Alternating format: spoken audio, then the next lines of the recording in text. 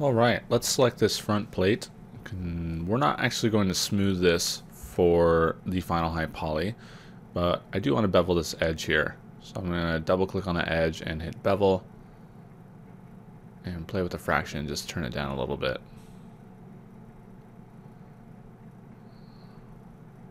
Take this edge and bevel it and turn that down a little bit as well.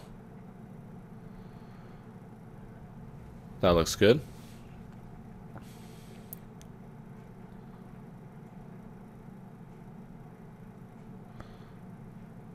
Let's do the D-pad frame next. You can see that the interior collapses in on itself when I hit 3, which is smooth preview. So I'm going to hit 1 to toggle that off. And I will select all of these outer edges here.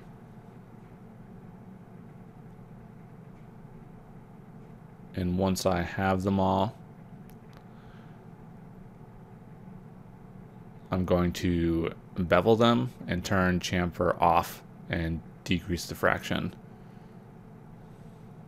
to create fenced in edges, and then it will no longer collapse in on itself. So I probably don't need to decrease the fraction here. Let's create an edge loop here.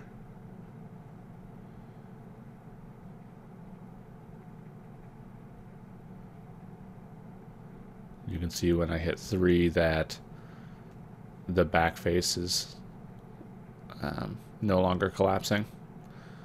I'm going to select all of these edge loops and hit bevel, turn chamfer off so that they hold on to their angle.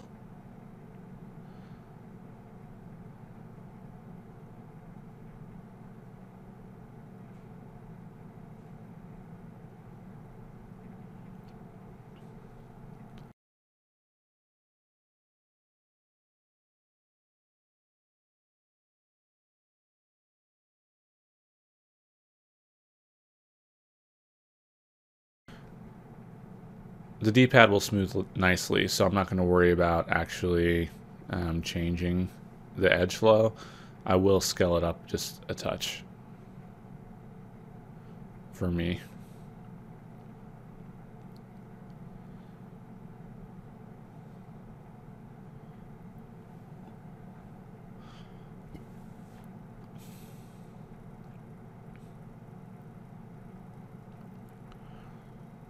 Alright, let's look at the select button. It smooths mostly well, but there is some pinching happening on either side.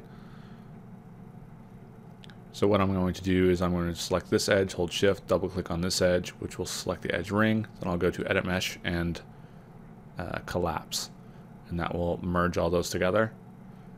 And now if I do smooth preview, you'll see that that looks good. Got rid of the pinch, so I'll do the same thing on this side. Select one edge, hold shift, double click on the other. I'm going to hit G to use the collapse tool again. And that looks good. Next we have the B frame. I'm going to hit Control 1 on it to isolate it. And I'll select this outer edge here and the inner edge all the way around.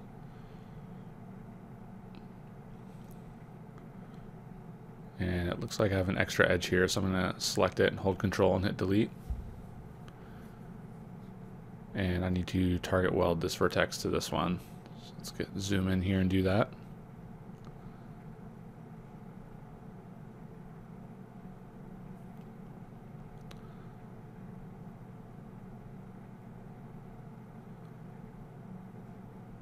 Now I'll go ahead and select this outer edge. And the inner edge.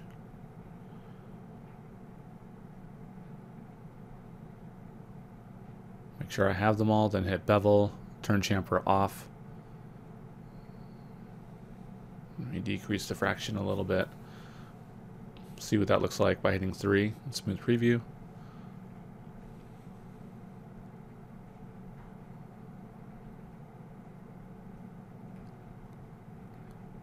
I'm going to bevel this edge just to harden the edge a little bit so it's not quite so soft when I smooth it. Going to delete this one and then duplicate this one again, just because we did some editing on it. It'll be faster. So I'll hit Control D. I'll center the pivot. I'll turn on wireframe unshaded, and then I'll vertex snap to the center of this button by middle mouse clicking and dragging while holding V.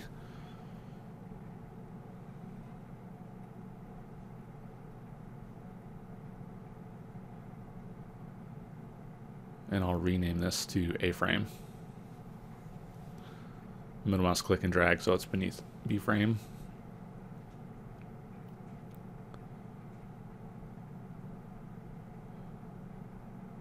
And these buttons look like they smooth just fine. So just going to go through and make sure I've done all of them. And I believe I have. So I'm going to save it again. I'll turn on screen space ambient occlusion and anti-aliasing to get a sneak peek of what some of the AO looks like. And we'll see you in the next video.